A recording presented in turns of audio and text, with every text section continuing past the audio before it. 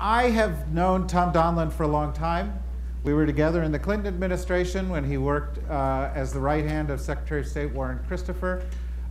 He has had an extremely distinguished career in Washington, culminating most recently with his term as the National Security Advisor to President Obama, which continued through till July 1st. July 1st. And, you know, I written about National Security Council and National Security Advisors, and we've had a widely different group of people, some of whom were primarily political, some of whom were more bureaucratic, some of whom were more tactical, some of whom were more strategic. Tom blended a lot of the best attributes of these, and you know, I made a joke earlier about thinkers in Washington. One of the things that struck me in going to visit Tom in his office was the piles of books on his desk, and that he was immersing himself in the latest thinking on a huge range of issues. Regional issues, topical issues, energy, cyber, the last major summit that you participated in with the Chinese turned on the issue of cyber. He played an absolutely central role in shaping the strategic rebalancing to Asia, but he was, of course, directly involved in everything. As I said to you before, the way I'd like to run this session is to turn to you very, very early on for your questions. I thought I'd offer one at the beginning just to sort of carry over from the conversation we had at the beginning with Tony Blinken, and then move from there into whatever areas you want to go. So I'm really counting on all of you to offer up some questions and really cover the range of issues, and I'll move out among you in a moment. But you know, when we started with Tony, we started talking really about the Iran issue, because in some ways it represents a different kind of strategic rebalancing, or at least in the minds of a lot of people it does. Because from 1979 through now, much of our policy was involved in containing Iran as the principal threat, to the extent that during the Reagan administration, we even provide intelligence to the Iraqis, which unfortunately led to, you know, chemical weapons attacks on the Iranians, but that was our focus. And it was also kind of a bulwark of some of our core alliances with the Saudis, with other Gulf states that saw Iran as a potential threat, with the Israelis that saw Iran as a different kind of a threat. And so naturally, as we move to a new phase, where we seem to be at least talking to the Iranians in a different way, and considering this very significant nuclear deal, which may or may not happen, but there is this kind of sense of anxiety that it's not just a deal about Iranian nukes with all the caveats that go with that. Will it work? Will it not? Will they play by the rules? Will they not? But also that there is this kind of sea change associated with it, and that if the United States tilts a little bit more towards accommodating Iran, that'll have negative consequences in the Gulf, negative consequences for Israel, and so there's unease. And I was just wondering if you might address that. Yeah, there is. First of all, thank you for having me here today. It's great to be here today. I know a number of your Global Thinker honorees are here today as well, and it's a pleasure to be here with them as well. And thank you for the contribution that foreign policy makes. I know it's sponsored by I know the people at the Policy Planning and State Department know how much I value them. Foreign policy also has a real, incredibly important contribution to the intellectual capital that's so necessary for effective decision making and so difficult to get when you're in kind of the maelstrom of everyday policy making. With respect to Iran, let's put first things first. I think is what I would say. We have a very serious security problem with respect to the Iranian nuclear program, and that's the focus of this effort, and it should be the focus of this effort. It is a goal that is preventing Iran from getting a nuclear weapon, acquiring a nuclear weapon, that is agreed upon by the United States, the Gulf Arabs, and Israel, and that is the purpose and goal of the exercises underway today. We've been focused on this problem for a long time. The Obama administration focused on this problem from the outset. I probably spent as much time on this issue as any issue, and we had a lot of things going on over the course of 4.5 years because of the serious nature of the security situation here. Iran acquiring a nuclear weapon obviously is unacceptable to the United States for all the reasons that President Obama has laid out. Its threat to our partners and allies in the region, its threat to the global nonproliferation regime, and all the rest. I think that the approach that's being taken right now by the administration, I'm sure Tony went through this in some detail today, is the right approach. And indeed, I think that this initial step approach is extremely valuable because it addresses a real problem that we were concerned about in opening up a negotiation with the Iranians. And the Israelis were concerned about it. And I spent, as you know, David, an enormous amount of time in consultation with the Israelis on this problem and with our friends and partners in the Gulf. And the problem was, the challenge was to prevent the Iranians during the pendency of negotiations from advancing and accelerating their program. And that's not going to happen with this initial step approach. The initial step approach has a number of elements to it which I think are absolutely critical, and they address that issue directly. It freezes the amount of 3.5% uranium that they'll have at the end of the 6-month period. It goes directly to neutralizing, if you will, the 20% enriched uranium. It puts in place, and this hasn't been underscored, I don't think, enough, a very aggressive and intrusive monitoring and regime at places where we've never been monitoring, right? At centrifuge production facilities and other things along the supply line, at uranium mills and mines. Very important, I think. And it addresses an issue that the Israeli government has raised, I think appropriately, which is another source of potential fissile material, the plutonium producing heavy water nuclear reactor planned at Iran. It addresses all those things, it freezes it in place, and it provides an opportunity to have a negotiation. The challenge here will be, from my perspective, is on the Iranian side. The Iranians need to understand what's going to be required, and that we'll see if they do, because it will involve substantial rollback in this with respect to their program, in that they're going to have to demonstrate to the world in a very clear fashion, with a lot of protections, that this program is for peaceful purposes and can't advance towards a military purpose. So it's an important opportunity, but I guess in response to your question, I would say yes, there's some tensions about it, but I think it's first things first. This is first and foremost a security challenge that we have to deal with, and that is the threat of an Iranian nuclear program. Again, we've gotten here, by the way, through international cooperation. There's a direct line here between the sanctions that have been put in place over the course of the last 2 administrations. We put in place in the Obama administration very substantial and intensive sanctions. That doesn't work, though, without international cooperation. The United States doesn't have an economic relationship with Iran, and it took a lot of diplomacy to put this together. So the work that's been done has been a truly international project. It has forced the choice that the sanctions were, we'll see, it could be forcing the choice that the sanctions were intended to force. That is a choice on the part of the Iranians, either have your economy continue to suffer and move towards collapse, or make a choice to make an arrangement with the international community that demonstrates peaceful purpose. That choice is put on the table here. We'll see if the Iranian government can take that up. But again, my answer to you would be first things first here. One of the things that it's brought out,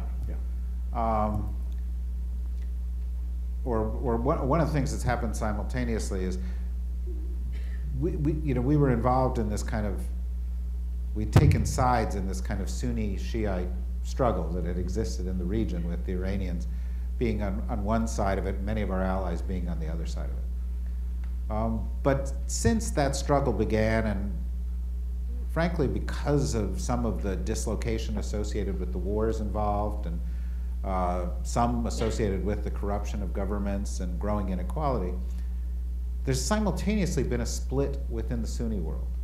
So if you look at Syria, you have the Iranian-supported Assad regime, and you've got a kind of Sunni group that's primarily supported by moderate states in the region, and another one that's more extremist.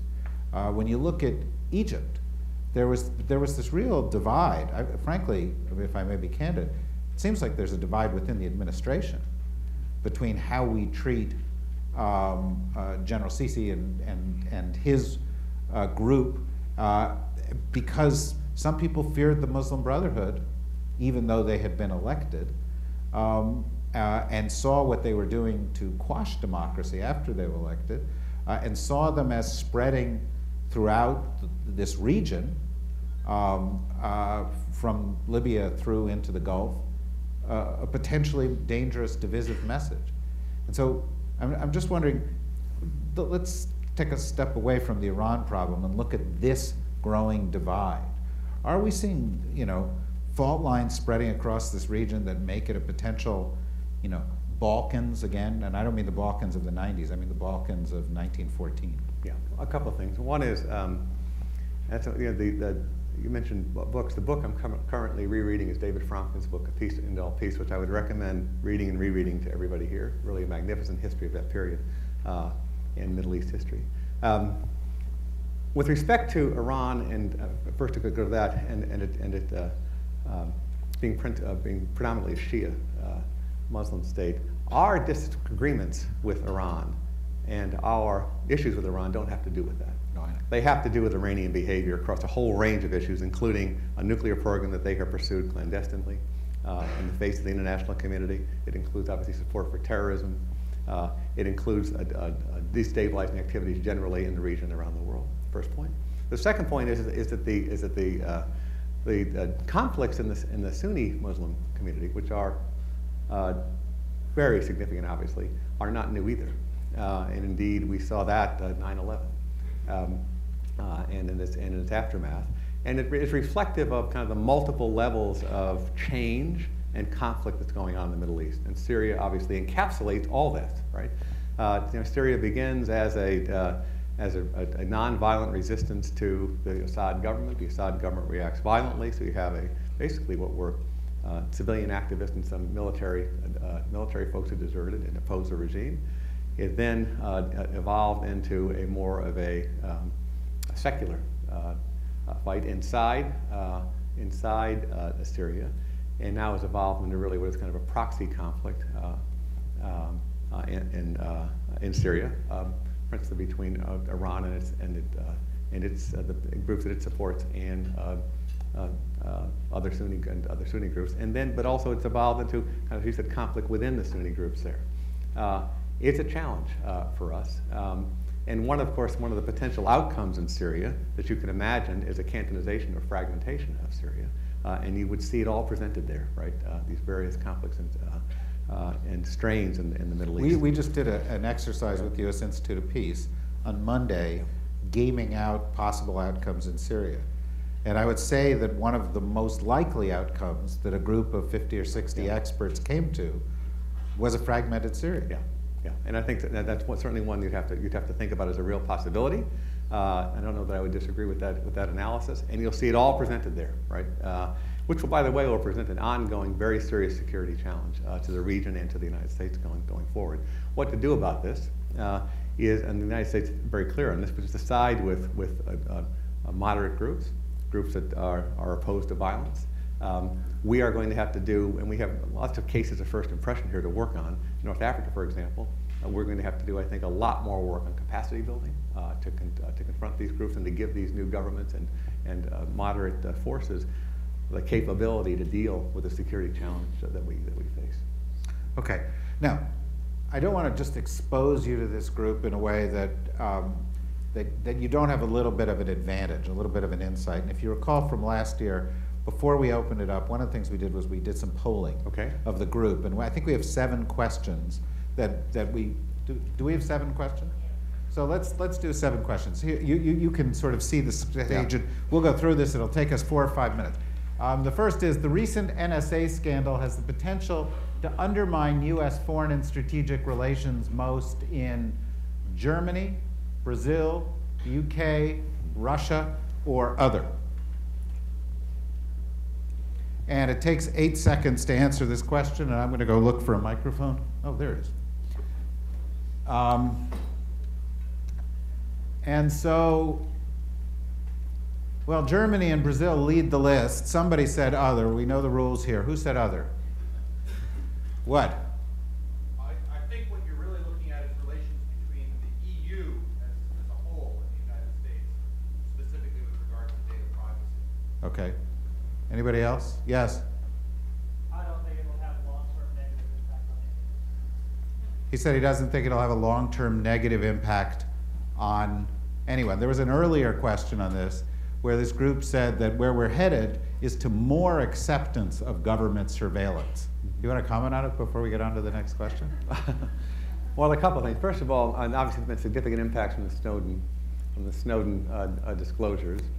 They obviously impact bilateral and political relations, and I think the comment is right about looking at the impact in the United States and the EU generally, including in the TTIP negotiations. But David, I think that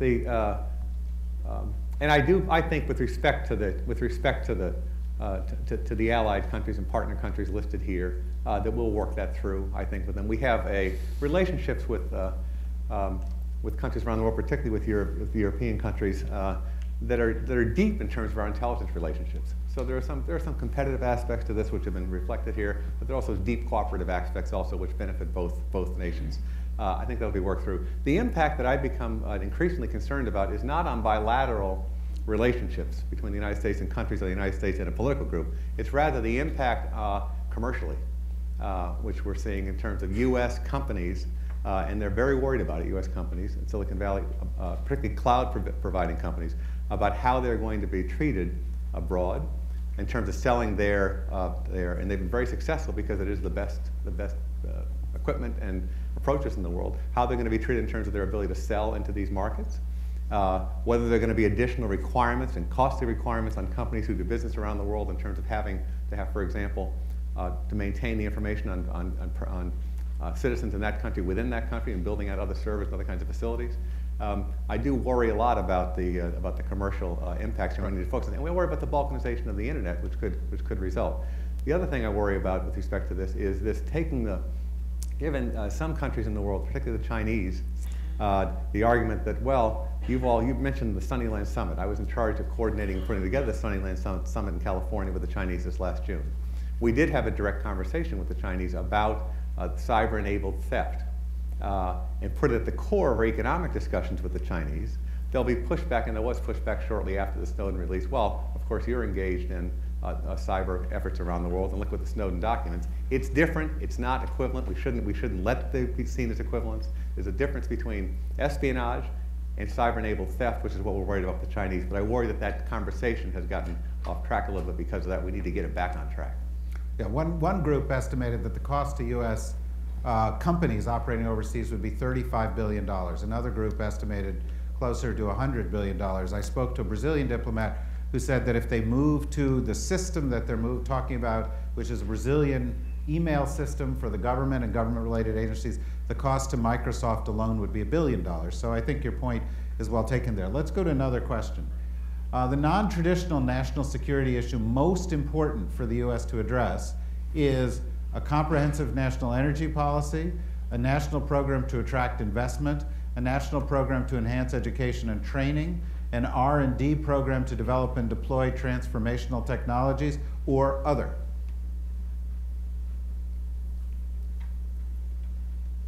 So I guess while people are doing the answer, I would comment that I think that the question may be outdated at this point because I don't know that several of those are non-traditional security concerns today. I think that they're at the core of what we're doing. Well, it was written 2 weeks ago, so. Yeah. It says here to enhance education and training, and energy policy was second. You and I certainly talked about that. Somebody else said other. What was other? Yes? Climate change. Climate change is another one which may fall into that. Did anybody else say other? All right, let's go to a couple other questions, and then I'll let you respond to a couple of them so we don't get bogged down here on the questions. 5 more questions. The sequester and reduction in defense spending will severely undercut U.S. security. A, true. B, false. Of course, the deal that was just cut has some adjustments in that, the one announced yesterday. And so the answer here, in your eyes, is heavily false. 75, 3 out of 4 of you think that is not going to have a long-term impact. Next. The greatest latent security threat for which U.S. leaders are the least prepared are cyber, biological, climate, resource nationalism, or other.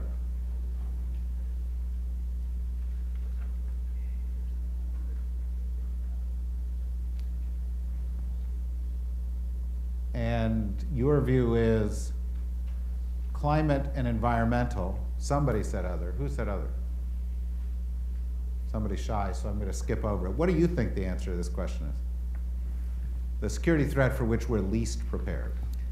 Well, there's been attention paid to all these. I have to tell you, we have a long way to go with respect to all of them, I think is a short answer to the question. There's been a tremendous amount of attention paid to cyber, obviously a tremendous amount of investment. I don't think we're there, frankly, with respect to consistent best practices across the government and across the private sector. We have a tremendous amount of work to do, I think, on that. Biological is probably the one I think at the highest levels that I don't think gets the level of attention that it deserves. And climate and energy disasters have been the focus of a tremendous amount of effort by security plans. I don't know if you recall this, but once when we had the conversation before the Sunnyland Summit, you talked about cyber as sort of 4 sets of kind of questions. Yeah. And you said we're really sort of zeroing in on the cyber against U.S. economic interests, but it was an interesting way to structure it. I was just wondering if you'd talk about Well, I think that you have to, I mean, cyber threats, I think it's best divided into a number of threats because they're very different. And you have threats against critical infrastructure, and that essentially involves a number of approaches, which mainly is defensive and making sure that our country is as adopts the best practices that are necessary, has the right level of cooperation and coordination between the private sector and the public sector in terms of threats being communicated out to the private sector. I think it would actually involve, passing legislation here, which has been pending in the Congress, which would give companies greater ability to cooperate among themselves without fear of antitrust liability, and give the government greater ability to communicate and work with them. A lot of this is also about cyber hygiene. You know, if you look at the examples around the world of where you've had successful cyber infiltrations in critical infrastructure, it's been around bad practices. So we really need tremendous amount of effort, and it's going to be ongoing effort. That's category 1 as I think about it. Category 2 would be flat-out espionage, which countries engage in. And in our case, against us, that's mainly aimed at our industrial base and our government networks, and those networks need to be obviously enhanced and protected going forward. Third are efforts to shut down the internet, censor the internet, and we need to make sure that our cyber efforts here don't provide excuses to do that. And the fourth would be in this area of cyber-enhanced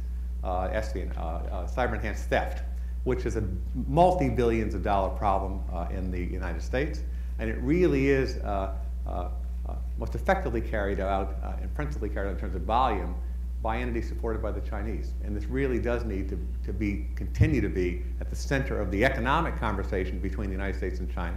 We won't make progress unless it is. We won't make progress with the Chinese on this unless they have to weigh their ongoing efforts here against the impact on the overall relationship, and it needs to be done at the highest levels and repeatedly. Okay, I think we have 3 more questions. The regional issue that, if unchecked, is most likely to lead to significant upheaval, and all of these may: extremism in Africa, decay in the Middle East, declining confidence in the US political system, escalating terrorism in the South China Sea, impact of austerity in Europe, or growing autocracy in Russia. And I'll throw in Russia's near abroad while we're at it, just because it's in the news today.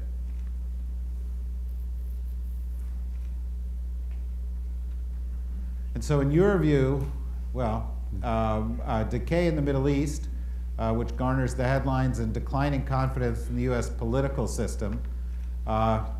Interestingly, the impact of austerity in Europe is cited by 0 of you as something to lead to potentially a significant upheaval. What do you think of the response there, Tom? Well, I think that a couple things. First of all, I think that B and C obviously could have significant impacts on the United States and its security environment.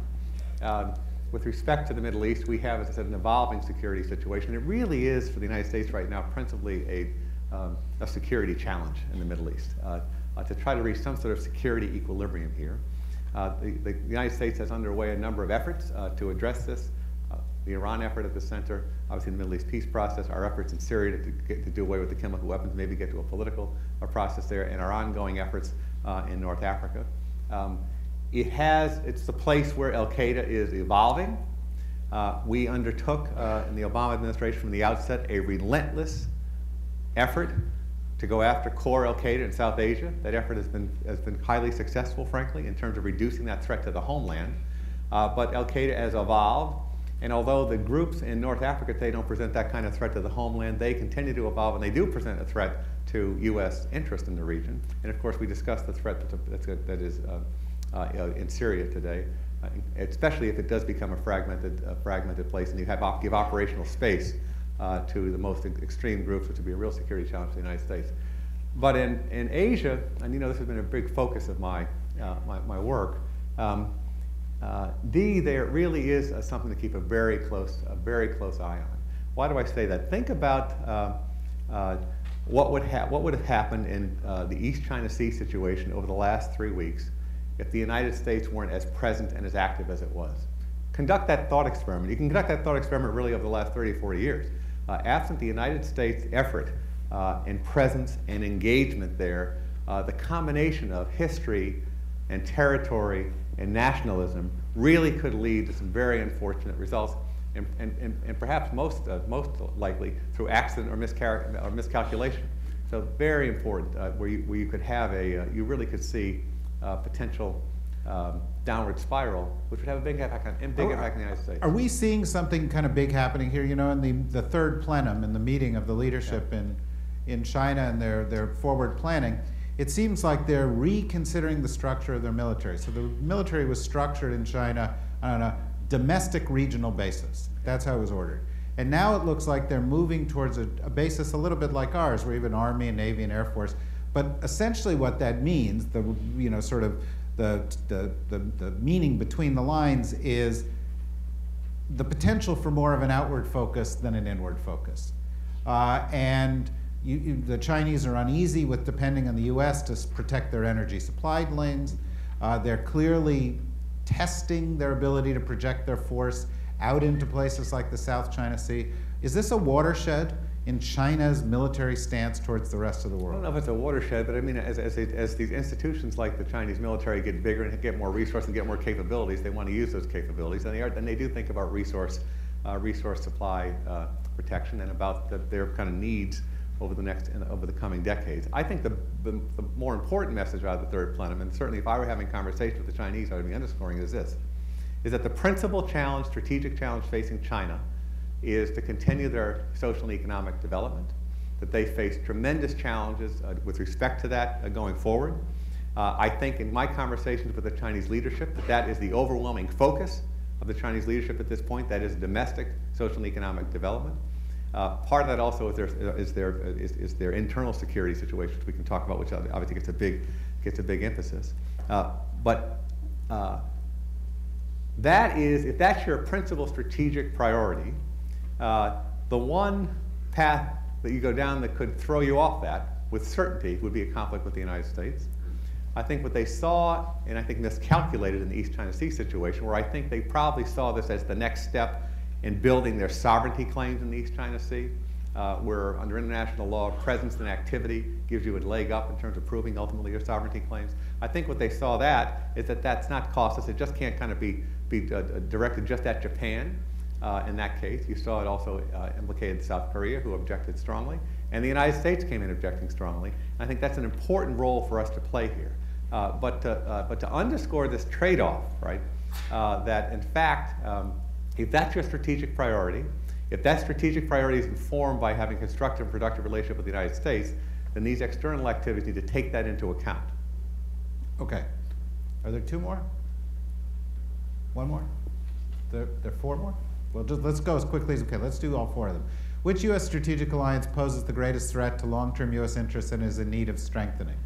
Saudi Arabia, Israel, Egypt, Pakistan, and other. In other words, I think a better way to put it is, which strategic alliance is in the most precarious state right now, and what is it poses the longest term threat to us as a result of that precariousness?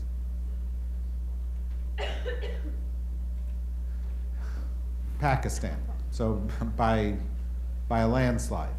So we'll come back to that. Let's go through the remainder of the questions.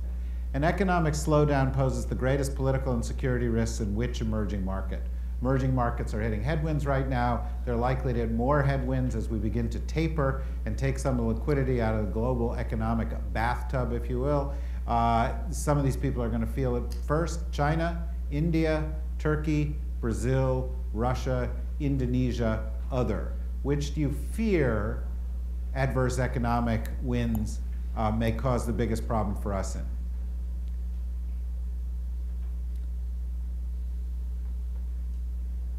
Okay, so China, by a long shot, is of concern. Next.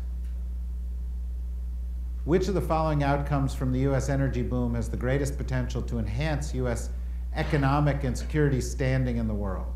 Lower energy prices, reshoring of manufacturing, domestic job creation, reduction in the power of OPEC, new leverage with energy-hungry nations that we can supply, for example, gas to, or other.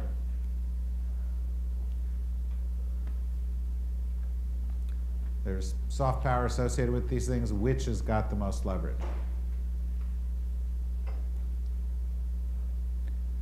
And so 27% say domestic job creation, which I guess is a stabilizing factor here, and 23% say lower energy prices, which of course drives investment into the United States and fuels growth and profitability. Next, and finally, compared to the other major powers, 10 years from now, the US will be relatively weaker than where we are today, relatively stronger than where we are today, about the same as where we are today. And this will be the last one of these, and I'm going to turn to you, Tom, for a comment on this, and then open it up to the floor for questions from anyone. And I got to say, as a group, you are not a great deal of help. You will have support no matter what your view is on this, Tom. Yeah. Reminds me of chairing the meetings in the Situation Room. looking for does this, I know the NSC has grown tremendously. I didn't think this was kind of what Situation Room meetings looked like. Right, some days it felt like this. But yeah.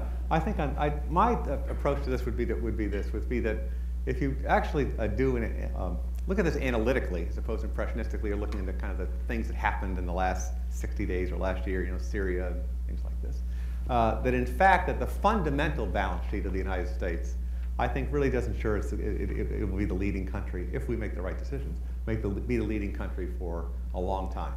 And by that I mean, if you look at it, as an assets and liabilities balance sheet, the assets of the United States has a substantial, in terms of its economy, its wealth, its geography, its demography, its energy future, its alliances, the strength of its military, its innovation, its higher education, all that really in total, as a combined ecosystem, if you will, of US strengths is unmatched in the world and is likely to be unmatched in the world for a long time to come.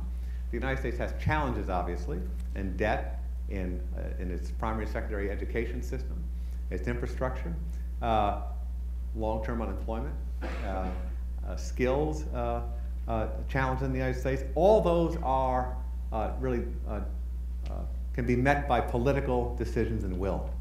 They're not inherent weaknesses that the United States has. So as I look at kind of analytically, look at the U.S. balance sheet and compare it to the rest of the world. As I said, you go through it kind of carefully through a dozen dimensions. The United States is well positioned to be the most important and leading country in the world for a long time to come. Secondly, Joe Jaffe has a book out called The Myth of American Decline, which got published, I think, 3 or 4 weeks ago. It's worth a read. It does a comparative analysis. So I just did kind of a straight-up analysis on looking at just the U.S. balance sheet. It does a comparative analysis about comparing that U.S. balance sheet to the balance sheets of others and reaches the same conclusion. And in fact, the United States is likely to be, if we make the right political decisions, the strongest country in the world, really, for a long time to come. And that all our challenges, frankly, are matters of political will. And he also makes the interesting point that, in fact, that these discussions about decline are quite cyclical in the United States. They've been going on a long time.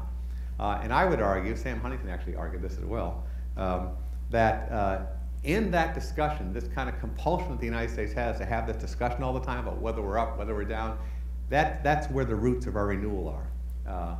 And that's been the case in the United States, at least certainly since World War II, if you do a study of that. So I'm quite optimistic. Thanks. But also thanks for the reference to Samuel Huntington, who was the founder of foreign policy. I recall from last year's discussion, you made a point that resonated with one of those that you just said there, which was one of our most underestimated strengths was our network of alliances around the world. That we have this asset, and if you look at China, or you look at these other powers, they don't have the relationships, and if they're in good shape now or weak or whatever, we have them, and that's a big deal. It's a very big deal, and it also underscores one of the kind of a current challenge, which is never to take this for granted and go back and obviously to these alliances repeatedly to renew, refresh them, and underscore the importance of these. There's a very big difference in this world between leverage and alliances, between these kind of leadership and win-win relationships and just sheer cold leverage. The United States has a lot of the leadership capacity here, the alliances which are unparalleled. I mean, if China looks out in its periphery and in the region, they see relationships that you could compare, I guess, with alliances with North Korea, Laos, maybe Cambodia. Whereas the United States, of course, looks out through really 50 or 60 years of bipartisan work of providing public goods in the region. And sees a very strong set of alliances and partnerships. Indeed, I would argue there's even a stronger demand signal in the region right now for a lot of reasons we can discuss to have those alliances and partnerships deepened. Okay, so questions from the floor. Chris. Hi. Thank you very much. Thank you, Tom. Hi. Chris Graves with Ogilvy. I haven't seen much mention of something CFR came out a couple years ago. Pardon me? I think is it not on? You're in the communications business. You should, there. It only works for David. It's filtered against Yes. So the question is, why is education as a national security threat left off of some of these? Because a couple of years ago, I think it was Condoleezza Rice was leading something at CFR, education as national security threat, beyond just competitiveness. And if you look at top folks, whether it's cybersecurity or whether it's military or industrial competition, we're badly lagging. We're in a city where I think the high school graduation rate is about 50% now, and high school graduation means functional literacy, really. So when we look forward to your last question about the United States doing better, comparatively weaker, comparatively stronger, how could we possibly be stronger if in the next 20 years we keep falling behind in education? Well, because we're blessed with all with the assets that I laid out. The education story, I think, is a story of great strengths and real challenges. Spectacular strengths at the higher education level in the United States. If you look at most of the studies, there's a Singapore study that gets cited a lot, which shows that 17 of the 20 most prestigious and most accomplished universities in the world are U.S. institutions. If you spend time in Silicon Valley, we have an asset there that doesn't exist anywhere else in the world. Thousands of ideas being generated every year, right? And now, and increasingly in all sectors of our life, our personal life, healthcare, transportation, communication, a tremendous innovative strength that we have in the United States. So that goes on the asset list, right? And indeed, if you look at the iconic technology and companies, innovative companies in the world, that list is a U.S. list of companies. Right now, but we have, as you pointed out, Chris, we have challenges in our primary and secondary education system which need to be addressed. And they need to be addressed because it goes to a fundamental pillar of national security strength, and that is economic strength. President Obama said in a speech at West Point something I want to exactly right, but I think the sentiment really underscores an iron law of history. There's not a lot of iron laws of history, which is that no nation's ever been able to maintain its military and political primacy without maintaining its economic vitality. And this education issue goes right to that. I agree with you. It's going to be a focus of investment, but it's a matter of political will and decision, not a matter of some sort of inherent barrier. Yeah, I think there's an interesting point embedded in that, which we often don't think about when we look at these studies. People are in public school systems or in traditional education systems for 12 years. They're then in the workforce where they're trained throughout their lives. In the United States, that means that for 40 or 50 years, they're trained by leading corporations in a different kind of environment. And so the lifelong training advantage that we have, in addition to the second or the higher education training the advantage we have, is different. But there's some real worries there, though, too, David. You know, Yeah. the 3 or 4 things that I noticed just in the last few months, right? There's an OECD study of skills put out in the last maybe 60 days, and it had just really a striking finding, which showed that the skill sets of U.S. I won't get the age cohort right, but let's say 40 to 55, right, was better when compared globally than the skill sets of younger people. That is really something to pay a lot of attention to. For the first time to have kind of younger people's skill sets not comparing as well internationally as older American skill sets. Number one. Number two, this long-term unemployment challenge that's a whole other discussion, but I think really is something that we have to address. And third, an interesting study that I saw recently underscoring the fact that Americans don't trust each other as much as they used to in the past, which is an important part of our economic success here too. But I fully agree on the education point. But it's not a simple story, and it's not just a challenge. We also have tremendous assets and advantages in the United States. Mooney.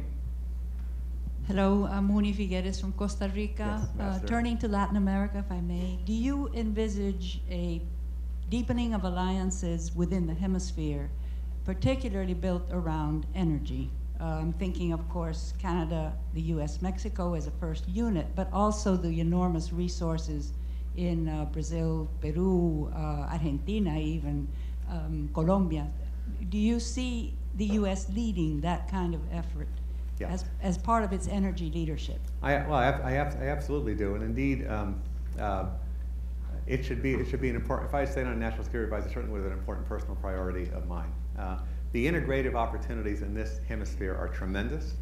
I think about Bob Zoellick actually gave a speech on this recently, the former Deputy Secretary of State Trade negotiator, where he called kind of this hemisphere kind of our base, right? And it really is, and it's a tremendous base that the United States and our partners in the region have, and the integrative opportunities really are tremendous. Most importantly, I think, in the energy sector, and we're seeing that. We have tremendous opportunities in terms of integration, not just in North America, by the way, but as you go, we have reforms underway in Mexico, which will be tremendously important, I think, in terms of Mexico more effectively and efficiently in developing its energy resources, and we have real opportunities in South America as well. I think it should be an important priority because it really is an opportunity for us to have a much more secure energy supply for all our countries. Okay. You know, one of the things that happens as the world changes, you know, organizations like ours that try to cover the world change as well. And 4 years ago, when foreign policy really sort of launched into the web, we had a website that was largely opinion and analysis. But as the world started moving and as more people started coming to the website all day long, we recognized it was our obligation to move towards more reported content. So over the course of the past 2 years, we've vastly expanded our reporting resources so that we could look at the world in real time, provide you with information in real time. And one of the reporters that we've added in the past year who's already made huge contributions is Joki Driesen. And so he seems to have a question, and I don't want to hold him back because it sends the wrong signals. Thank you, David, and Tom, thanks for being here. Great. If I could ask a question, please, about Syria. The administration for a while had said that Assad had lost legitimacy, couldn't be part of Syria's future. At the same time, the chemical weapons deal seems to depend on him showing us where the weapons are, ensuring that they could be brought out of the country safely. Two related questions. Does the deal, can it be done without Assad's cooperation? And if not, doesn't that effectively boost his chances of staying in power? Thank you. Well, I think I think about it in two different ways. One is that with respect to the chemical weapons deal, it is very important to successfully complete this. I think it's actually a project that can get done. If you look at the progress that's been made so far, we have, and again, they'll 100%. You can never have to look and see in terms of compliance whether it's 100% or not. But the signals right now are that in fact the categorization and listing of the chemical weapons and the associated materials and production facilities have been listed out. We have a plan now to go forward to destroy those facilities supplies and actual weapons. I think it seems to be on track, and I think can be successfully completed. It's an important joint project that the Russians and the United States have entered into, and that I think is really an important aspect of this. At the end of the day, if, as David laid out, one of the real possible outcomes here is fragmentation or cantonization of Syria, we will be very happy, both we and the Israeli government and everybody in the region will be very happy and fortunate that we successfully completed eliminating the chemical weapons threat in Syria and not have that available in that kind of chaotic circumstance where we have cantonization or fragmentation in Syria. And we're doing this, obviously, through a cooperative arrangement working with the UN, the important UN agency that's overseeing this. And it is a far superior outcome, by the way, I think, than a limited military attack as a deterrent on the chemical weapons. Here we actually have the opportunity to eliminate the chemical weapons. So I think this is an unalloyed positive. And if at the end of the day it is successful, it will be a policy success. That's the first point. Now that has taken cooperation of the Syrian government, but there's going to be a Syrian government, right? And a Syrian army with whom a negotiation will have to take place going forward. And that's the second challenge, obviously, which is the challenge of a political settlement and trying to get some reduction in the violence and move towards a political settlement. That's still a project that's in front of us, I think. But I don't think that it should be seen as undermined by the chemical weapons approach. There are going to have to be some elements of the Syrian government with whom the opposition deals in order to have a political settlement if one is achievable. I can't imagine at the end of the day that political settlement would involve Assad staying on in any significant role. Okay, but I wouldn't this is a really important project to get done and get done right for a variety of perspectives, including the cooperative aspects between Russia and the United States, and avoiding worst possible outcomes in the event of fragmentation. Some of you may wonder why I'm wandering around the room like this as opposed to doing it in traditional fashion. There's a couple of reasons. One of them is it knits together a big room like this, so it makes it feel a little smaller and makes more people feel engaged. And I think that's important to our dialogue, but it also gives me a perspective on some of Washington's leading minds. So I go by tables that have journalists at them and policy people, and all these Rubik's cubes are sitting in the middle of the table untouched. They're not trying it. I go by tables that have global thinkers at them. They're playing with the Rubik's cubes, trying to solve them. So whatever lesson you want to take from that, you may. Well, this one isn't solved. There are people Nora over there solved hers in 90 seconds. But in any event, we have 7 minutes left here in this panel, which means 2 quick questions and 2 quick answers. I've known Ed Luttbeck here for a while, and I've never heard him ask a quick question, but I'm going to take a risk. So ask a quick question, we'll get a quick answer, and then I'll go over to you. The word around in East Asia is that even though every American enterprise in the Muslim world, the Arab world fails, nevertheless, the Americans will continue to be obsessed with this thing called the Middle East and this whole territory where nothing works, and therefore they will not attend to the Chinese expansionism. The B-52 response to the proclamation of the ADS was a very nice response, which was undercut a few hours later when SIMPAC let it be known that the B-52s were not armed, this being the first such flight.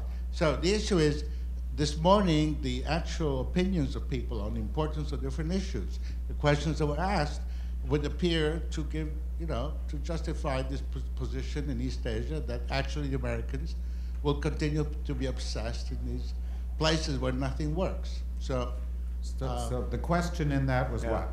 The question in that is, do you see a way for us to emancipate ourselves without this obsessive interest in what goes on in these places, like Syria or Afghanistan or Egypt, where there have never been any good outcomes and where no foreign intervention, economic, diplomatic, or military has ever succeeded? Yeah. That's the question. The opportunity for the tremendous opportunity for the United States in Asia. The United States' future is linked to Asia's future, no doubt about it. When we came into office, we undertook this study. We asked ourselves in the transition, I chaired the State Department National Security transition for President Obama, we asked ourselves the following question: where were we overinvested and where were we underinvested in the world? What should the footprint of the United States look like in the world? What should the face of the United States be to the world? There were a lot of aspects to what we call this rebalancing. The one that gets the most focus is the geographic rebalancing, which you're pointing to. And we determined that, in fact, that we were way underinvested across every dimension: political, economic, security, military, in Asia, and that we were way overinvested in terms of military action and assets in the Middle East. And we undertook to rebalance that. We withdrew from Iraq over the course of 16 or 17 months from 160,000 troops down to no troops. We are on track in Afghanistan to finish that project by the end of December 2014 and look to a rebalancing of assets and emphasis to Asia. You won't get an argument from me in terms of kind of the attention, mind share, and all elements of national power that should be brought to bear with respect to our interest in Asia, and you won't get any argument from me that we were unbalanced. Now, we're a global power and challenges come up, and we're going to have to continue to attend to those challenges. What we can't allow to happen, though, is allow kind of the issue of the day to take us off track in terms of the strategic move to deeper engagement in Asia. I think that engagement actually is underway in a very significant way across the dimensions that I outlined. Our alliances in Asia are much stronger than they were 4.5 years ago. And even during the period over the last 6 months, we've deepened our alliance with respect to the in Japan. We're a lot of new dimensions to it. We're deepening our alliance in the Philippines, including working on additional access understandings with the Philippines. We have implemented the security aspects of the rebalance that we had put in place with the goal of having 60% of our assets there by 2020. That is on track. We have been deeply engaged politically, including politically during the course of this consideration of the unilaterally declared and very escalatory and destabilizing air defense identification zone by the Chinese. So you don't get an argument from me with respect to the opportunity. I want to underscore all the elements of this that are going forward. I think the United States paid a price for President Obama's inability to go in November to Asia, including to 2 summits. And we have the United States has laid on and announced a trip in April to visit the countries that he wasn't able to visit, but we did pay a price for that, no doubt about it. 2 very important summits, and an opportunity with respect to the economic element of the rebalance, which is the TPP, the Trans-Pacific Partnership, which is the most important trade negotiation in the world right now. The President would have had the opportunity to see the TPP partners face to face. We're working on that to try to get that negotiation done by the end of the year or shortly thereafter. So all these elements are underway. I think we did pay a price. I think it is important for us to keep front and center the strategic priority of rebalancing to Asia. And to look for opportunity in the world, and that really is where the opportunity. That doesn't diminish the fact that we have continuing security challenges that have to be dealt with in the Middle East. That's my approach. Okay, so you and I talked a minute ago, and you said, I have a question, and it was kind of like, tell us about the whole future of the world and how the U.S. is set up to deal with it. But you have 30 seconds for the question, and he has 60 seconds for the answer, okay. So keep that in mind. America has a strong military arm. Have we got the configuration of our civilian foreign policy instruments right? Are they adequate to the challenges we face today? And I'm thinking not just of state and AID, but the non-governmental world and the contracting world, as well as the NSC, of course. Well, a couple of points. I think that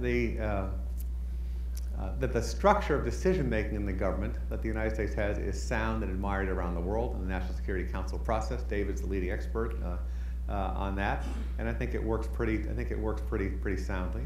I think we have continuing challenges in terms of the imbalance of resources allocated to military and non-military aspects of our national security efforts. It's still, and I think, by the way, if General Dempsey were here, if Bob Gates were here, if Admiral Mullen were here, they would say the same thing. That in fact, the United States should be investing a lot more in the non-military aspects of its national security apparatus, and it's a mistake not to.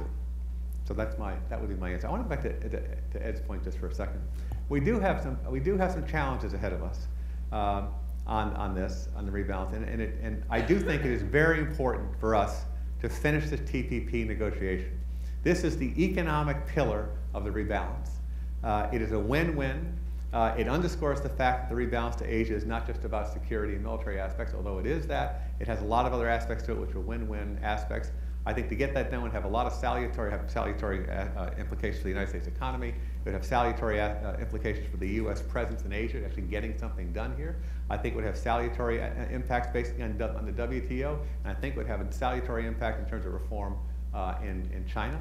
And the second piece of this is, it is important in the budget that's upcoming, the defense budget, that we continue to have the resources and focus on rebalancing those resources to military resources to Asia and continue that. And third, I do think that this trip the President's taking in April is important, particularly in light of the fact that he missed 2 summits in November because of the nonsense in Washington.